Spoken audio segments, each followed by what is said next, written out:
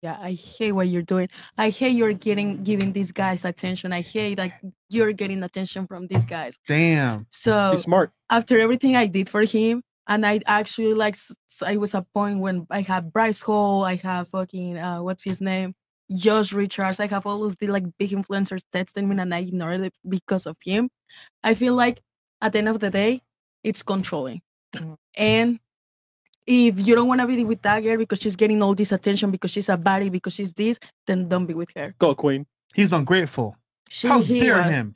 How dare. But all these guys in your DMs. But would you admit though, he had a concern because I mean these are pretty big names hitting you up. Pretty big names. And I was like, hey, how are you? I wouldn't be like, okay, block you. Like, no. I was like, hey, how are you? Yeah, but I never called him cute. I never called him, I want to do this with you. Or But can you understand his frustration? Because I mean, you're getting DM'd by these guys, and you're responding. It's like, whoa, what's going on here? Can you understand? Yeah, his he's like, insecurity? he had insecurity because I'm this and he's not.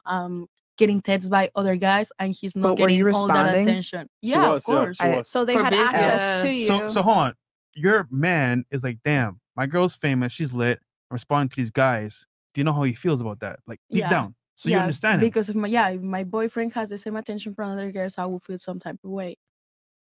So then you can understand why he was feeling that way. But leaving me over that after everything I did. Yes, it's a major concern. Could you like comfort him throughout the insecurities? I think that's cheating. I feel like also you could replying. You could meet somewhere. Cheating for sure. You could meet somewhere in the middle. You feel me? Like I feel like cool. Okay, he doesn't like that you were there, you know, replying to these messages, but now help him understand what you have going on and give him some sense of trust, you know, because a man, okay, I'm young too, but you're younger. And I don't know, you know, if you're still living with mom and dad, if you have your own place or how far you got with that man.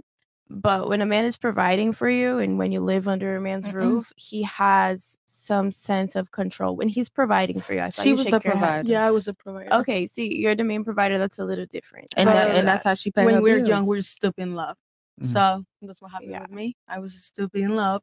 I realized I was controlling that toxicness. That's controlling because why you want to be with someone who has this and that, and you're just like insecure about it. Let me ask you a question. So, like, he told you he was honest with you, and he told you what he liked and didn't like. Yeah, at the start of the relationship. Yeah. Okay, and you said that he's insecure. No, I say that now because after everything I did. Okay, you think he was insecure? Let me ask you a question. Who's more secure? Someone who tells you the truth and doesn't care what happens, or someone who doesn't say anything to you because they're scared of what could happen? The perception. Someone who tells you the truth. So I would argue your boyfriend was very secure. He told you the truth and didn't care about the consequences. He told me the truth because he wanted me to like stop. But that means he's secure. Guys. Yeah. He's insecure because he's by your own definition. Well, if you want to say it like that, yeah. You see what I did there? Because women love to say men are insecure when they put boundaries on women. But what I'm saying, I argue that when a man puts a boundary on you, he's very secure because he's telling you what he really likes and doesn't like at the cost of possibly losing you.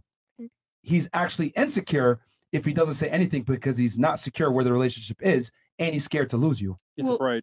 Damn, you have a point, but it's also secure that he won't like let you wear whatever you want, that he won't let you go out with your friends, that he's scared of you like cheating. Also, you know what I mean? I feel like okay. Let me ask you a question.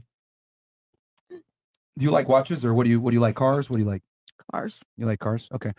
Let's say you save up a bunch of money and you buy a brand new Mercedes. What, G-Wagon? G-Wagon. G-Wagon. All right. You buy a G-Wagon, right? You spend $250,000 on it, right? You buy it. Yo, this is lit. You get it with 0 mileage. You're like, yes, this is awesome. And then you go home. 3 weeks later, right? Dude knocks on your door, the guy that sold you the car. He says, hey, listen, bro, I need you to put a for sale sign on your car and drive around with it for like a month or two, okay? How'd that make you feel? Bad. Why? I'll cry. Why? Because I just bought it and I wasn't like driving it for that And you worked really hard to get it, right? Yes. That's exactly how men feel about their girls showing their body all over the internet. Dang. Okay, it makes sense, but like... Hold on, stop it right there. It makes sense. Mm-hmm. This is why men protect what they get and what they invest in.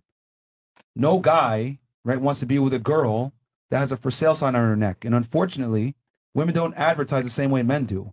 Girls advertise by putting pictures up and making themselves look available. Men advertise by actually going up to the girl and letting him know he is available. So you see how it's different here? So I would argue that your boyfriend, number one, was very secure because he told you the truth. And then number two, when you advertise yourself a certain way, put a for sale sign on your neck, which unfortunately is what social media is, then sometimes you got to deal with the consequences. No guy wants to pay full price for a car with a for sale sign on it. And because of your profession, you have to be extra, I want to say, explaining to your boyfriend, because once again, you understand your career, he doesn't. You have to be like, you know what, babe, here's why I'm responding. Look at this with me. Because if you don't do that, it's like, she DMing on her own? What's going on? He doesn't know. Now, I'll give you one excuse here.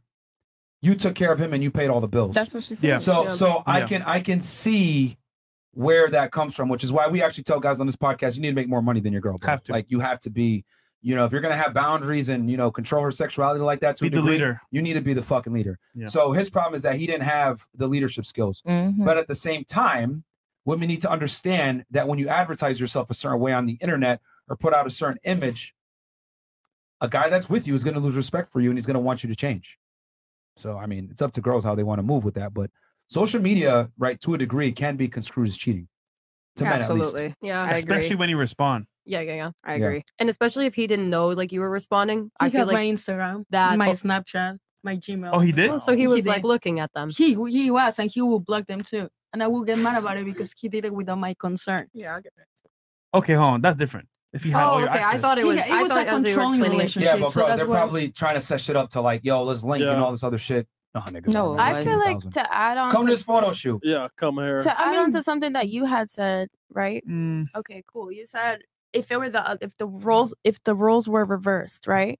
You wouldn't like it. So when you're in a relationship with somebody, the same way I have things that I don't like, he's gonna have things that he doesn't like, and you're both entitled to walk away whenever you want, no matter who's financially providing. You know what you're not entitled to do? Change yourself when you get into a relationship. If she was the, I'm if not she was telling the, her to but change if herself. I'm telling her to walk away. I'm telling her to walk away if it's something that she Dog doesn't shit like. The advice. same way he walked away. you should change when you go into a relationship. As far as like No. professional, you don't. If she was working as an OnlyFans model before her relationship and he got with her knowing that she was an OnlyFans model, how dare he tell her to stop that once he fall in love? Well, how How dare you? dare. How dare you save up $250,000, buy the G-Wagon, bring it to your house, think that it's yours, then the salesman tell you got to put a for sale sign on it. How dare he got with her when he knew she was doing OnlyFans? What did I just say a second ago with the Mercedes? He knew. You're talking about earning it, right? With the Mercedes. Yes. He okay, knew. but she's saying like if someone started off doing OnlyFans and then a guy came in and wanted her to stop doing OnlyFans. You know what I'm Remember when I saying. said privilege was invisible to those that have it? How many times you hit on guys? I've hit on guys before. Really? I'm on I her mean, I don't side. count them. How many times have you hit on a guy versus guys hitting on you? It's a different ratio. Oh, what is it? Maybe 1 to 100?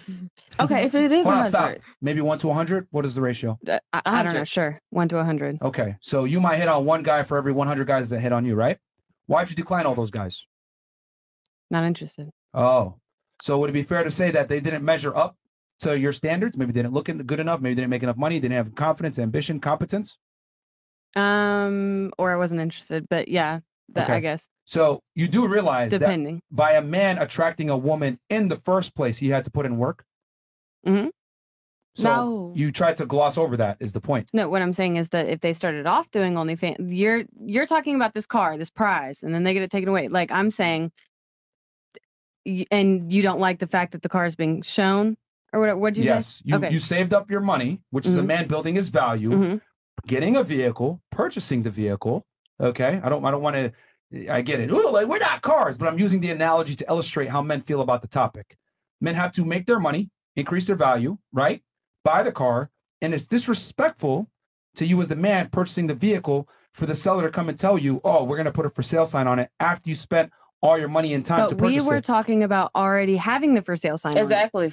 and then you purchase it. So the for sale sign is supposed to come off. Oh, that's what guys go for, is to get a girl with OnlyFans and then take the sign off, like Well, I mean, you're to get no them to stop longer doing what they're doing. you're no longer on the market, right? You have a man now. No, being sexy is your Hold on. profession, baby. Okay, I get that. But here's the thing.